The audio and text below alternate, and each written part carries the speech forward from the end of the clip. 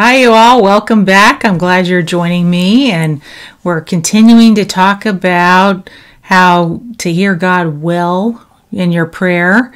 And where I'll say, left off last time, I was talking about the non-traditional ways that God speaks to us, and through dreams, through prophecy, and the such. And I'm going to continue talking about, in that regard, similarly with numbers. Numbers are something that God speaks to me many times. And again, I at the beginning here, I just, in case you're cutting in right here at the very end of this,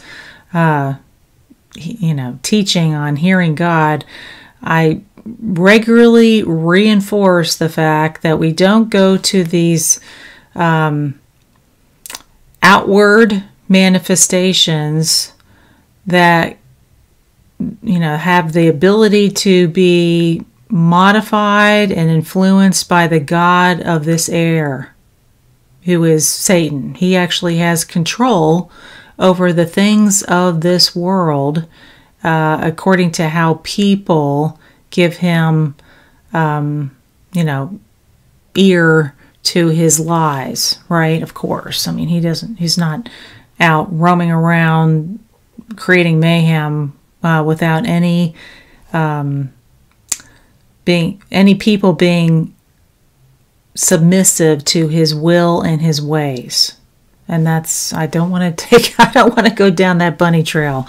But the point is that we don't look to the things of this world that are subject to change. They are not the Word of God. And the Word of God is our foundation for understanding God and hearing from Him. And whenever we start leaning on outward sensory information, I'll call it, dreams, prophecies, numbers, just that of that sort,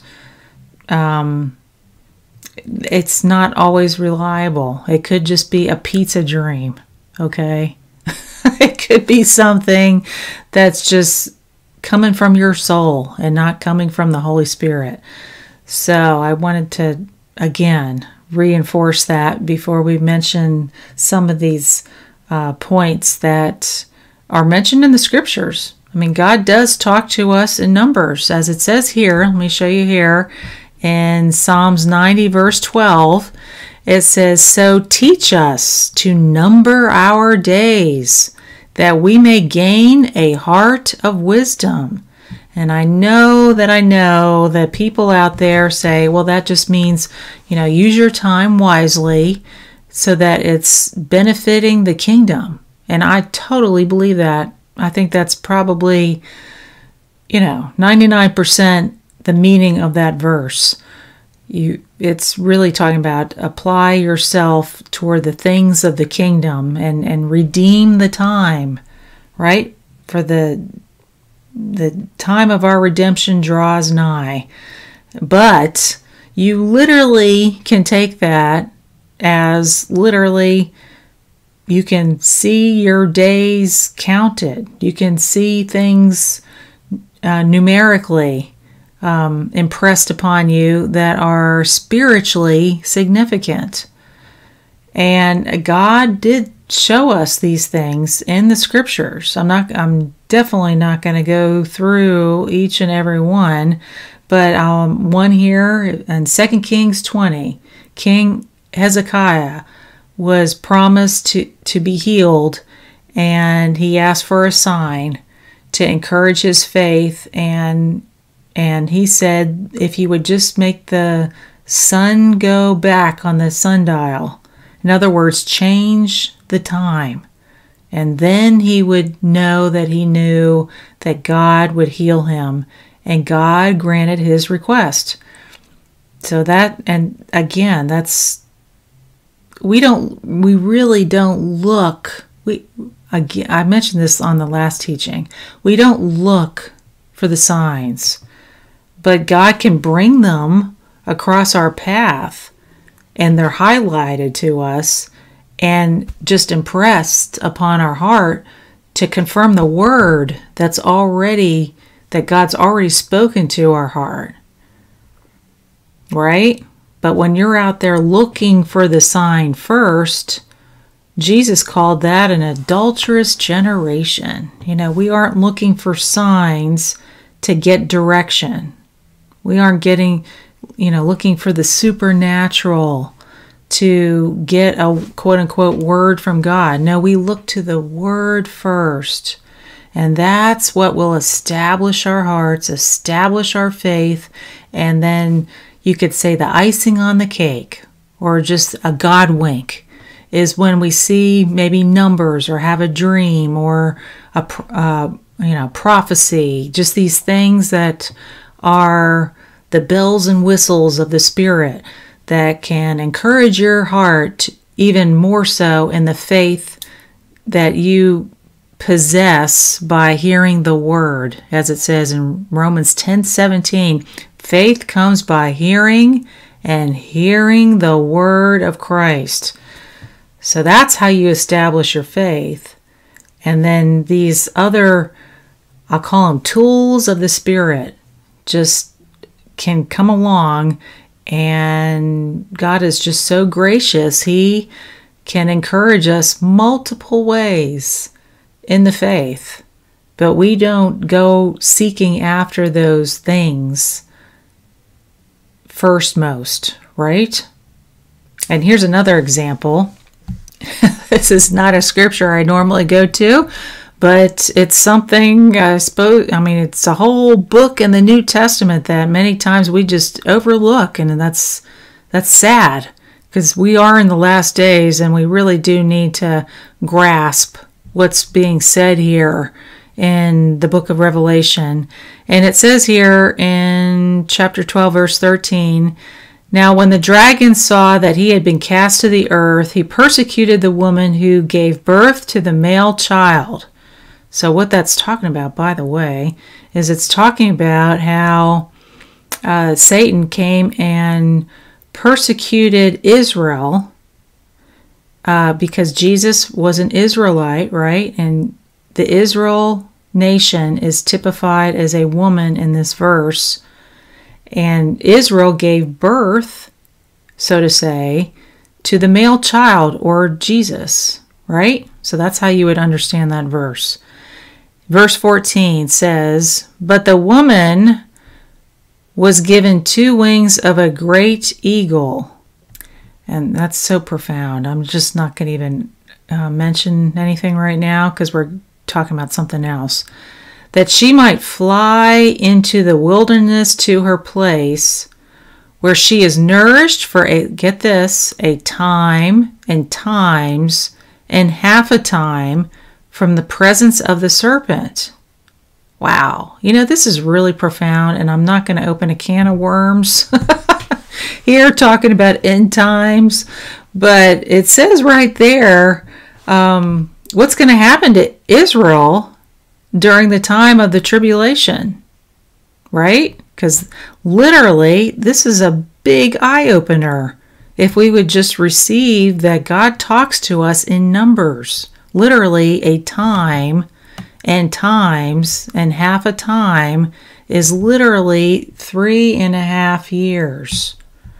So for the Great Tribulation, the 3.5 years that Jesus spoke about in Matthew 24, Israel will be preserved. So that's pretty profound. That's numbers.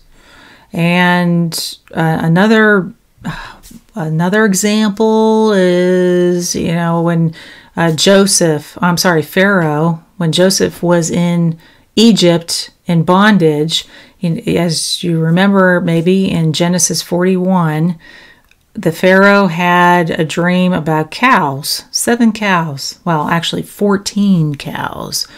And the cows, the number 7, was definitely representative, as it proved out in history, that the 7 represented 7 years of fatness and 7 years of famine. So there's some numbers for you.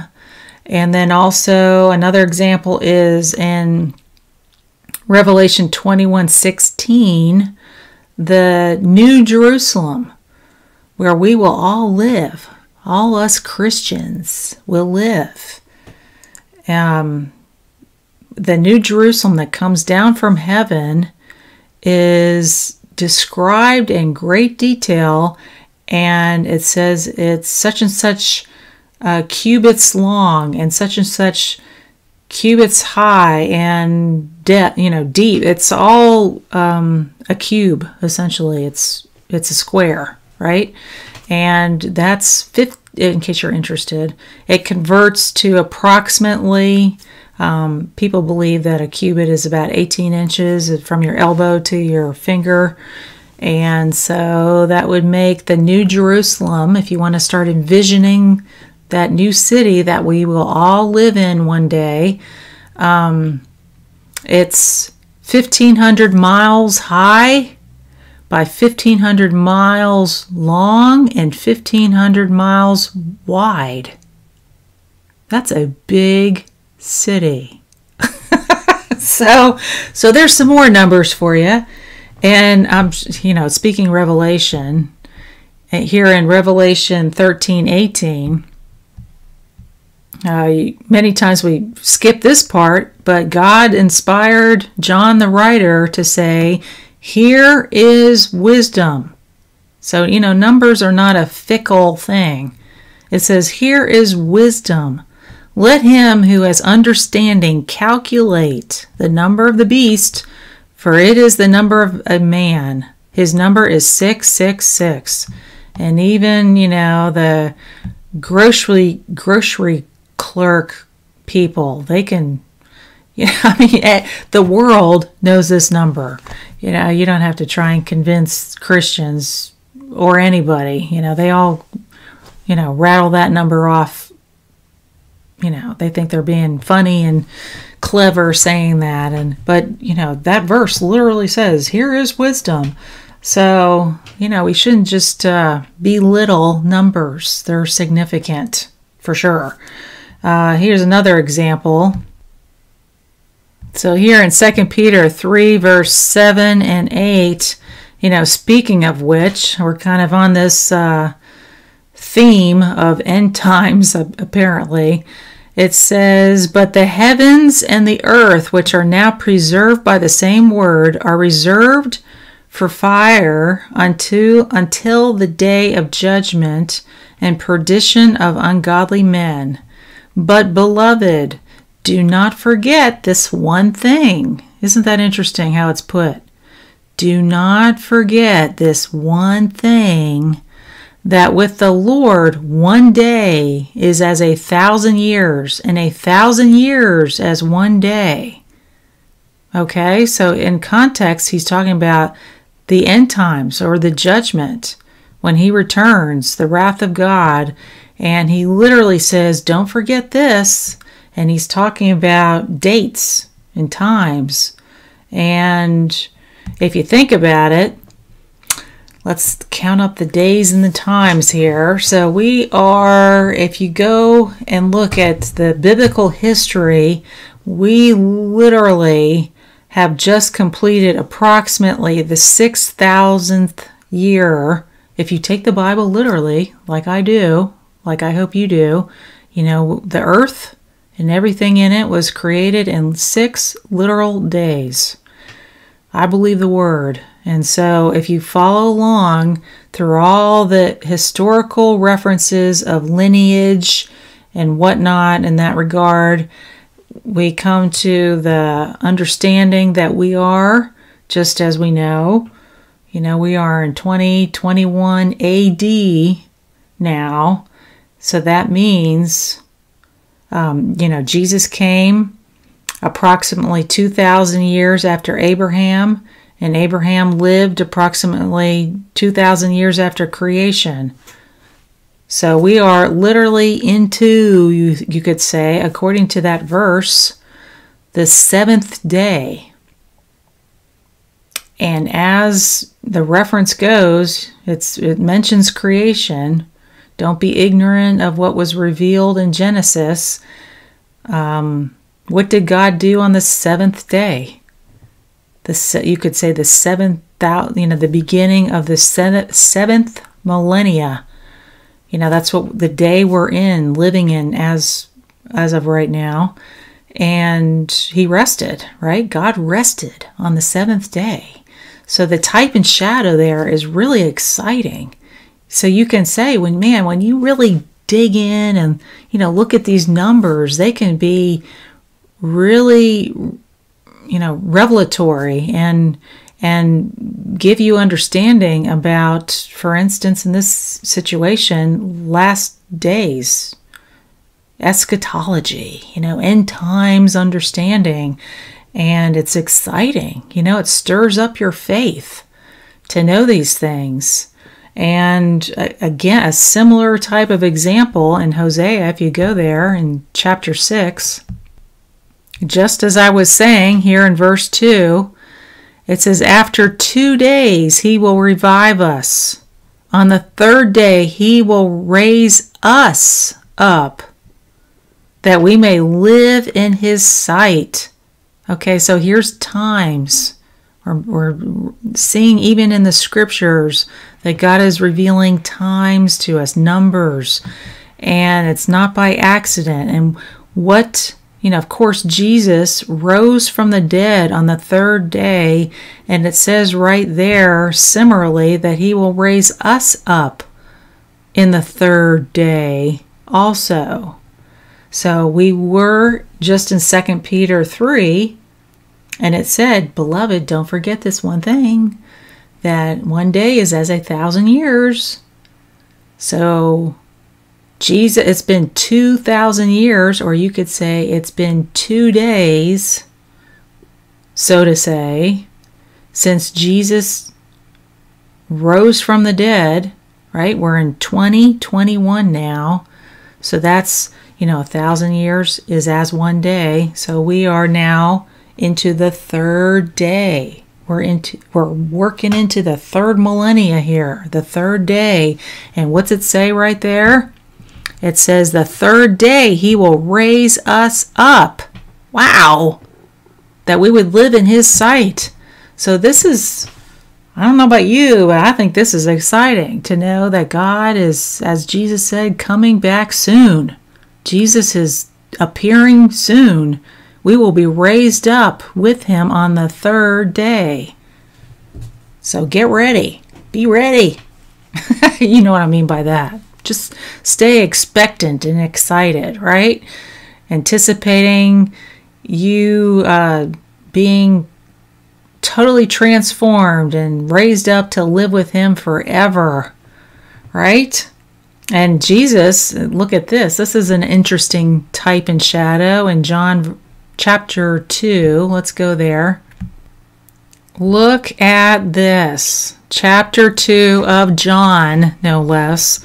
This is the first verse, and for that matter, the first miracle that Jesus performed in the book of John. It says, on the third day, there was a wedding in Cana of Galilee, and the mother of Jesus was there. And I'm not going to read through the whole thing, but if you do, it's all about, of course, when Jesus turned the water into wine. And there's so much symbolism in this story, but it's staying in this context of, teaching how to hear God better. That little third day there isn't there just by, it's not, by accident. Jesus could have done or went to the wedding on the 15th day, No, it was on the third day that he went to the wedding. And we know, in context with all these similar verses, that we will be raised up with him in the third day.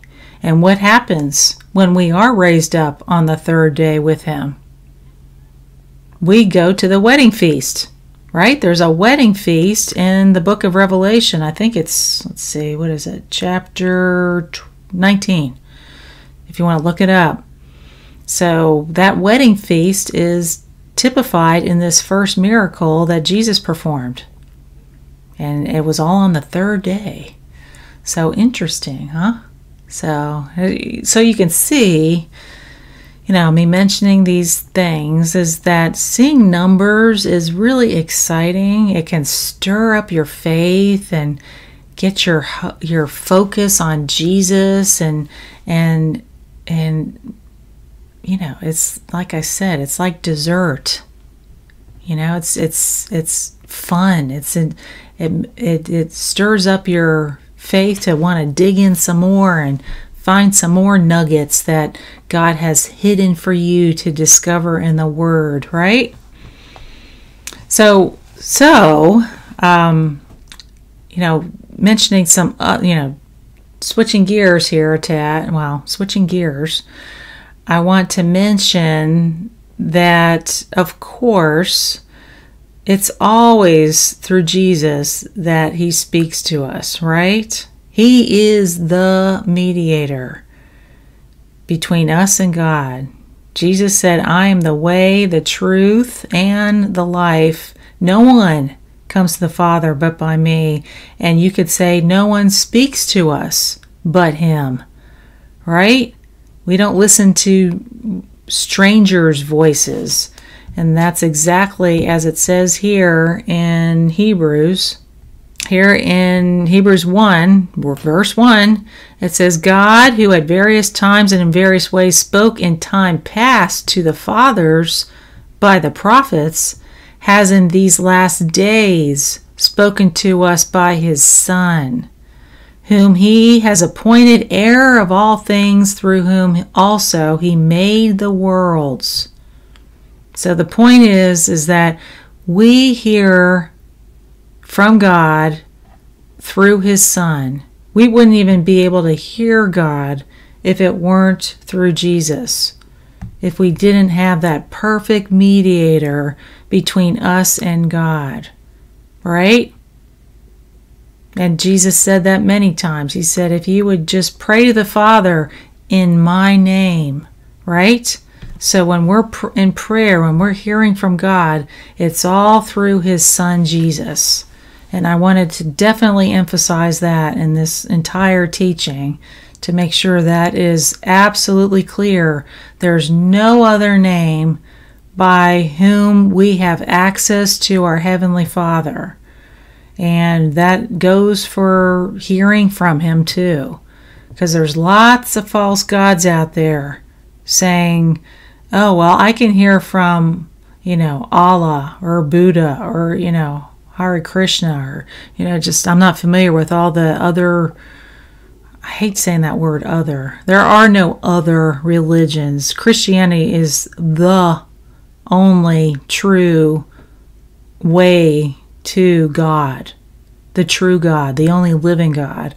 So, sorry to be so, I shouldn't say that. I am not sorry to be so adamant. That is the truth. And for me to say anything other than that, I would be misleading people. That's for me to say there's other ways to God besides Jesus. Well, that's a lie, just plainly put, right? So we want to make sure that if you want to have if you want to have a relationship with your Heavenly Father who loves you so much, even if you don't know Him, He loves you so much. The way to hear from Him is through His Son, Jesus only.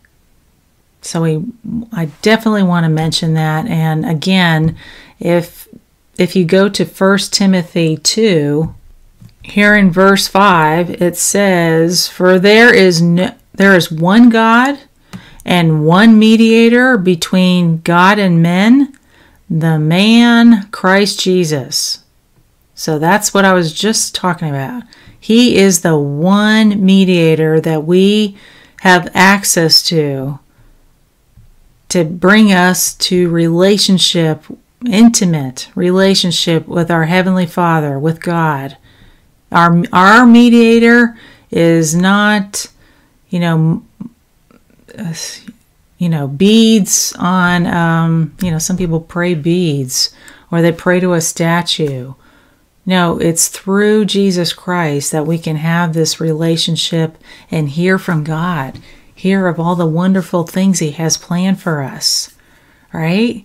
So trust in Him if you haven't today. He's the only one that's been resurrected from the dead, and thus He has proven His divinity, because there's no other quote-unquote prophet that has ever risen from the dead except Jesus. All other types are false gods, false prophets. Jesus, in a nutshell, is the real deal. So I just want to mention that little point there.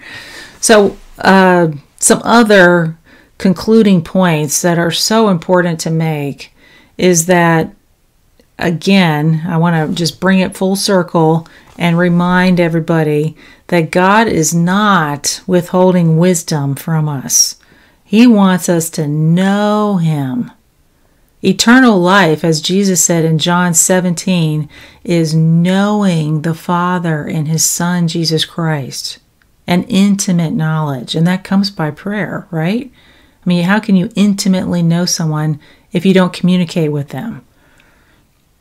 So, the point is He's not withholding wisdom or understanding from us at all. And I wanted to reinforce that before we conclude this teaching for now, right? Here in James it says, and here in verse 5, James 1:5, if you want to know what God wants you to do, ask Him, and He will gladly tell you. For He is always ready to give a bountiful supply of wisdom to all who ask Him. He will not resent it. Isn't that wonderful? It's just, He wants you to know Him.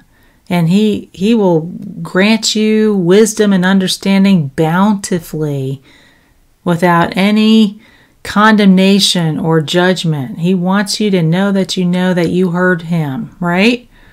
And similarly, in Matthew 13, it says the same thing. So Jesus said here in verse 11, He replied to them, this is the Amplified Bible, to you, it's been given to know the secrets and mysteries of the kingdom of heaven, but to them it has not been given. For whoever has spiritual knowledge, to him will more be given, and he will be furnished richly, so that he will have an abundance. But to him who has not, even what he has will be taken away. So this, it's not identical to what I just mentioned, but the point is that God wants you to know the mysteries of the kingdom. And you may, I don't want to just overlook the point there that Jesus said also that to others there in His audience weren't receiving wisdom. He said what hasn't been given, and He was speaking of the Pharisees.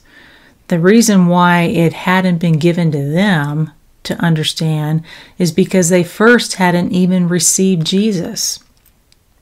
So it goes, God talks to us line upon line. And if we're not willing to first receive step 1, then He can't talk to you to step 2. It's like asking a baby who can't crawl, oh, well, go run around the block. Yeah, you gotta grow in steps. And the Pharisees who wouldn't even receive Jesus as their Messiah, as their Savior, like the disciples had, well, they couldn't receive the wisdom nuggets that Jesus was very willing to give to them, to reveal to them, but they were unwilling to receive it. They were very prideful, which leads me to my next point.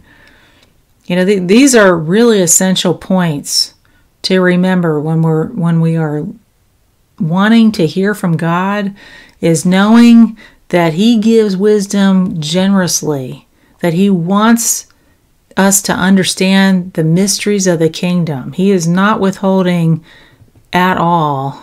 He has come to reveal Himself completely to us. We are children of the light, not in the darkness. And so we should expect to, not think, oh, well, God's just so mysterious. No, He wants you. It says you have the mind of Christ. Does that sound like you're confused? No, Christ isn't confused, right? Well, you have the mind of Christ. In the spirit realm, you have the mind of Christ. So we don't want to lean on our soulish understanding. If you are experiencing confusion or challenge understanding God, acknowledge the truth. Don't say, well, but I don't know. Be careful what you are confessing over yourself. If you're confessing not the truth, well, you're essentially cursing yourself. Your words have great power. You are a kingly priest, whether you know it or not. And when you say those kinds of things over yourself, you are empowering you to remain deceived and in the dark, so to say. But you're not in the dark. You have been given the ability to understand all the mysteries of God. You have the mind of Christ. So remember that when you are praying and looking for understanding, is acknowledge what the truth says. Acknowledge and trust that God, you said you would give me an abundance of wisdom. So I'm not going to have any but, God, I don't know. I'm always confused. Don't say those things. Don't negate your prayers for wisdom with those types of complaints that aren't of faith. When we complain and gripe, and it's not faith. That's not faith, right? Complaining. If any of you know Charles Capps, he's gone to be with the Lord, but one of his stories is he was griping and complaining. I hope I get this right, but it goes along the lines of, his story. He was just talking to God about his problems and going on and on and on, and God interrupted him. He said, Charles. And Charles said, what? Was like kind of caught off guard. Charles, what are you doing? God said. And Charles said, well, I'm praying to you. I'm praying to you, God. And God said, you're not praying, you're complaining. So, that is God. Obviously that's God. And just the fact that I would remember that story, that's God too.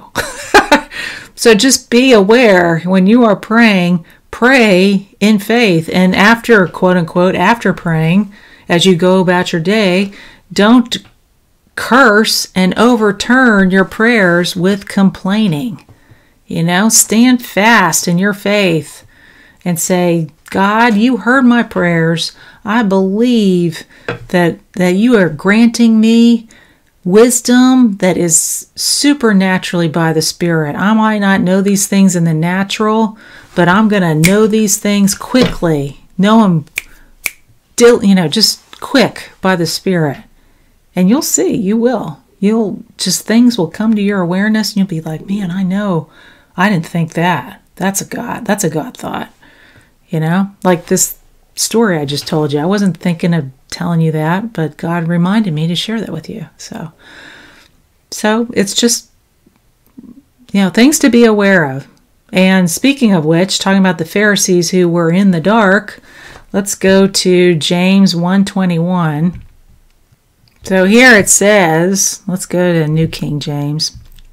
It says, therefore lay aside all filthiness and overflow of wickedness, and receive with meekness the implanted word, which is able to save your souls. Okay, so this brings me to my next pertinent point to remind you all about is, people many times don't let the Bible get in the way of their beliefs, like the Pharisees. Pharisees like, that's just Jesus. Isn't his father a carpenter? Pfft, who wants to listen to him? They were, their nose was up in the air so far that, they got all the rain. It just flooded them, So you don't want to be prideful. You want to receive with meekness the implanted word, right? Which is able to save your souls. It's for your salvation. It may be a corrective word for discipline. We are disciplined by the word. That's how God teaches us.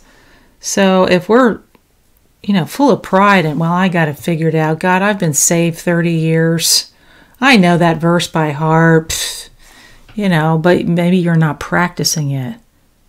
If you're not practicing the word, that means you don't know it.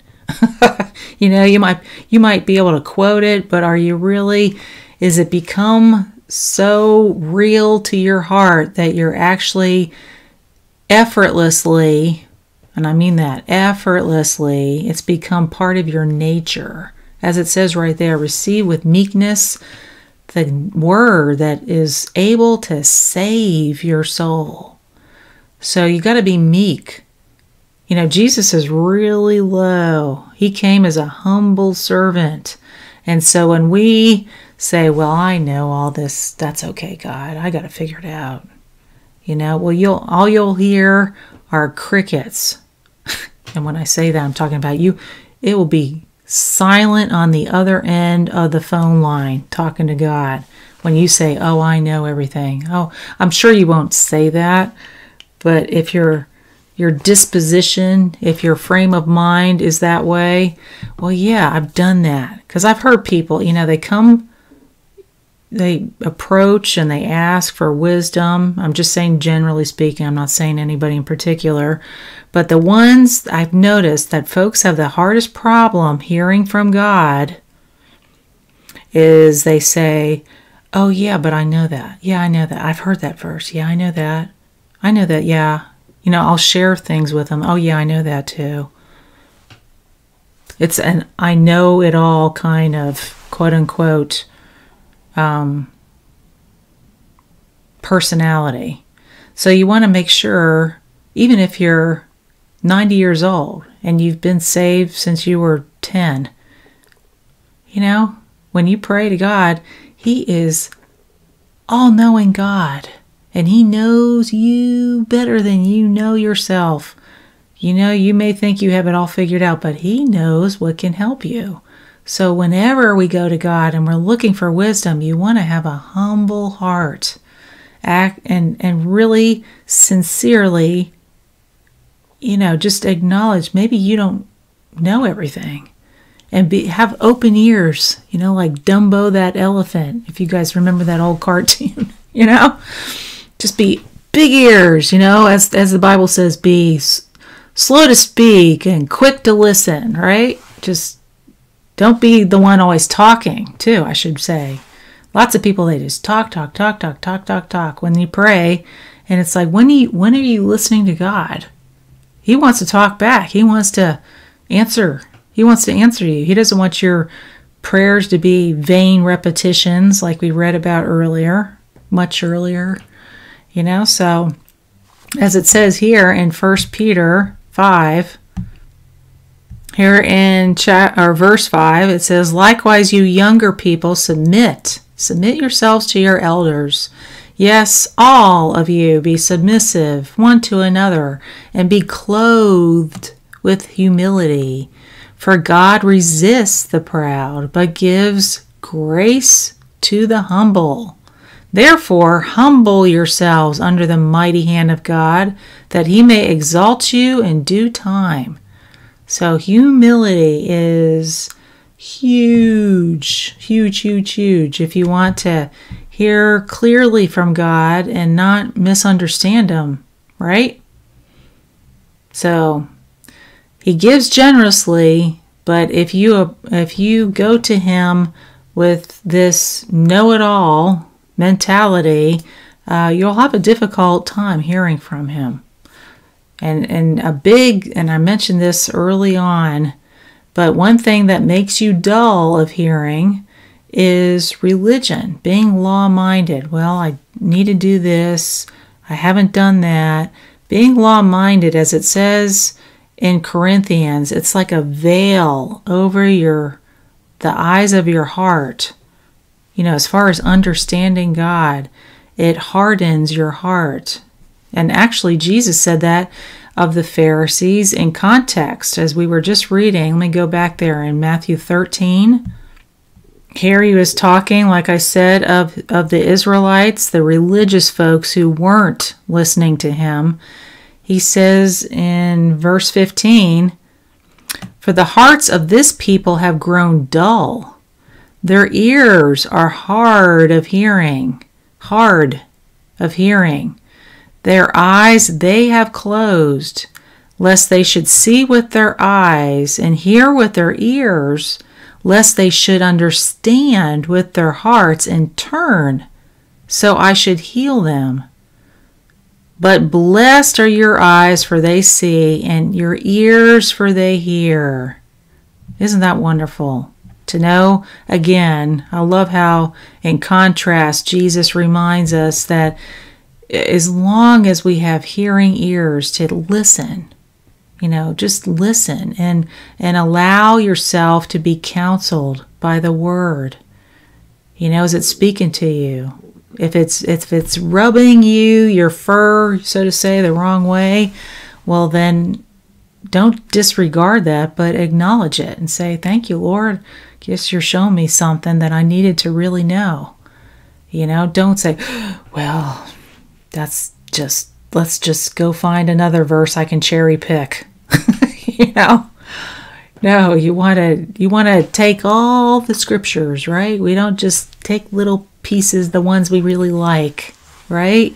Because if we just pick the one, that's like a child, right?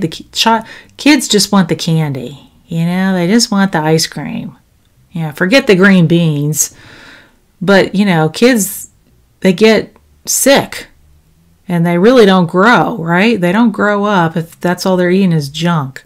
So we don't eat only the sweet, juicy stuff, but if there is some words of correction, as we read the Word, you want to receive it and allow yourself to grow thereby, right? But don't fall like the Pharisees fell, and they literally missed out on eternal salvation many times when Jesus was preaching to them. Because it says, Jesus said, let me go back there, it says they are hard of hearing because their eyes they have closed, right? That's how they grew dull of hearing God. They closed their eyes. They purposely said, "Oh no, I just can't receive that. That's just too hard a word to receive." You mean I have to submit to Jesus to receive salvation? I can't earn it by my own righteousness? No, you can't earn it. You can't ever be good enough to be your own savior, essentially.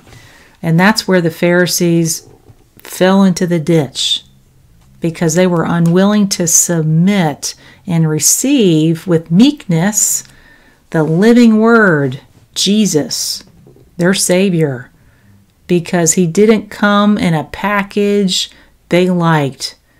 They liked the priests with the flowing white robes and, would just exalt themselves at the dinner table like Jesus said. Jesus always took the lowest place, and that didn't appeal to their sense of proprietary. I'm saying that wrong, but you know what I'm saying. He was not religious in any sense, and that just rubbed them the wrong way.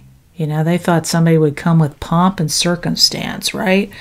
But Jesus came as a friend of sinners.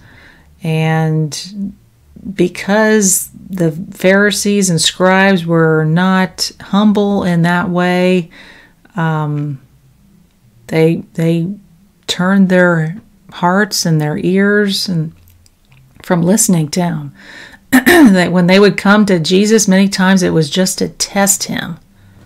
It wasn't to learn from him. It was to trap him and supposedly cause Jesus to trip up. But we know that didn't happen, right? So that is one pertinent point I want you to remember when you want to hear from God is don't be like the religious Pharisees. Don't be like a know-it-all. Come with a humble heart and be teachable. And man, God, you have big old ears ready to hear, and God's willing and wanting to pour out his understanding so that you just grow in leaps and bounds, right? Being able to hear his voice very clear. So there's one other biggie thing is when we do hear his voice is to act on it. Here in the Western culture, we think we know something when we've just heard about it. Oh yeah, I read about that, sure. It's like a mental assent, a mental awareness, but it hasn't become part of your being. When Jesus would teach his disciples, he said, this is what I want you to do. Listen to my voice. This is my direction. Now go out and do it. He would send the disciples out to heal the sick, for instance. They didn't just stay in the boat and fish some more. No, he showed them and taught them.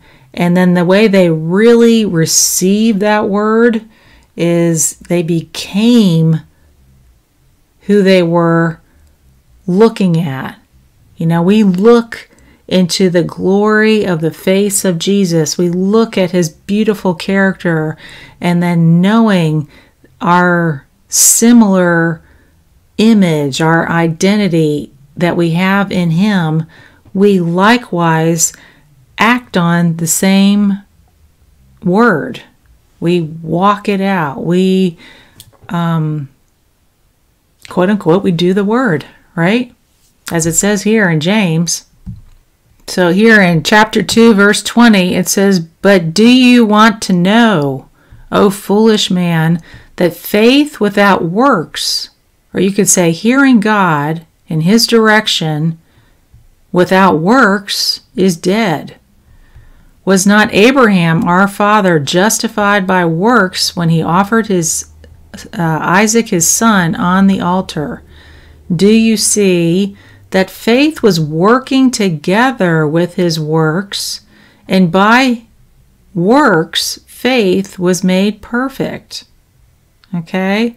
And we don't normally mention this in context of hearing from God and prayer, but if he gives you a direction or a nudge, an impression, and you don't act on that, you're allowing yourself, your heart, to become hardened to hear his voice next time. And so we want to be diligent listeners, and diligent listeners actually act, of course, knowing that that is God speaking to you.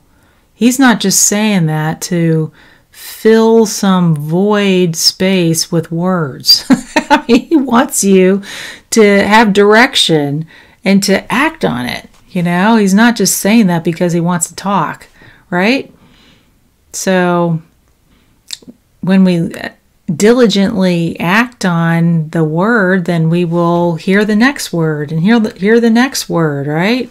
But God isn't going to give us the whole truckload of revelation if we haven't yet been applying the first word that we heard from him, right?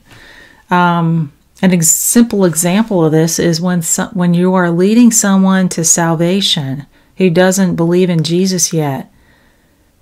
you're not going to talk to them about sowing and reaping and, the ways of the kingdom if they haven't yet first received Jesus. Just the simple word of salvation. Believe on Jesus and become saved and become a child of God. And if people are like, no, I'm not ready for that. Well, you don't keep on talking to them about just the ways of the kingdom and all the other, the heaven that's waiting for. I suppose you can mention that too, but it says that spiritual things of God are as foolishness to the world. They don't listen to all that other stuff that you're talking about because they haven't yet first come into the kingdom. You gotta, Jesus said in John 3, that no one can enter the kingdom without being born again first. So God isn't going to show you other kingdom principles if you're not first willing to obey the word to be born again first. So just as that example applies, you can apply that to everything else. Walking by faith with God. You do one thing and then he'll show you something else. But he's not going to show you the whole, 90 years of your destiny walk with him all at once. Of course not. Your fuses, your circuit breakers would blow. We're children of God. We can only handle one thing at a time, okay? So that's just encouragement for you all to walk it out. And when he gives you an impression and direction, to go with that. Just step out. It may be uncomfortable for your flesh. It says the flesh strives against the spirit. So don't be ignorant that any renewing of your mind that's going on. When you hear that word, your flesh wants to reason it away. Your flesh, when I'm saying your flesh, I'm talking about your reasoning power. The carnal mind wants to say, oh, well, that's over the top. No, I don't think that's God. That's not God. That's not right. A lot of times when God talks to you about forgiveness, usually the typical fleshly response is, well, they're wrong and I'm right. So that's not submitting to the word. When God gives you direction, it says, that wasn't so polite, what you said to them. And you don't say, well, they're wrong, God. So that's just an example of walking in humility. And walking and stepping out and following even the quote-unquote little things, being forgiving and walking in patience. And, you're submitting to the Spirit and His preference to walk in peace toward all people, right? So I hope that helps you all. That is a big thing, Walking and hearing God clearly is not leaning on your own understanding. That's a huge thing. And following those promptings you get. Don't just disregard them with the big head knowledge, right? Don't fall into that trap. As it says here in James 1 again. It says in James 1:22, be doers of the word and not hearers only, deceiving yourselves. So I'm sure none of us want to ourselves deceive ourselves. But that's what happens when we don't act on the word. You essentially, how an old-timey candle is made? You may not, but you dip the flax in hot candle wax, And, just comes up hard just a little bit, and then you dip it down again and raise it up, and okay, there's another layer of hard wax. And what that is, it's like every time you disregard and disobey and not obey those promptings of God, you're hardening your heart even more and more, and hardening it again and each time you're deceiving yourself. And it makes it hard to hear from God when you really need to hear from God then, right? So it's to your benefit to follow those, you think they're small promptings, but in God, nothing is small in God's eyes. So follow those promptings, and what you're doing is you're building up you're establishing your heart soft and pliable and easily persuaded toward God. So when He gives you that life liberating word of direction that can propel your life astronomically in one moment, you're there. You hear it. You're on time, And that's why it's so important to follow these little promptings and act on them in His, toward the Spirit. Be led of the Spirit, right? Because it's for your good. It's for your good in the long run, especially when we do run into these tough times, and man, you need a word. You need a word from God. But if you've spent a decade of disobeying Him, it could be very hard for you to hear Him. But God is merciful, and He can turn your heart of stone to a heart of flesh like that, with godly repentance. Just being humble. As He says, humble yourselves beneath the mighty hand of God so He can raise you up. So His mercies are new every morning, right? You don't have to, climb your way back up to God because you've been a moron for a decade.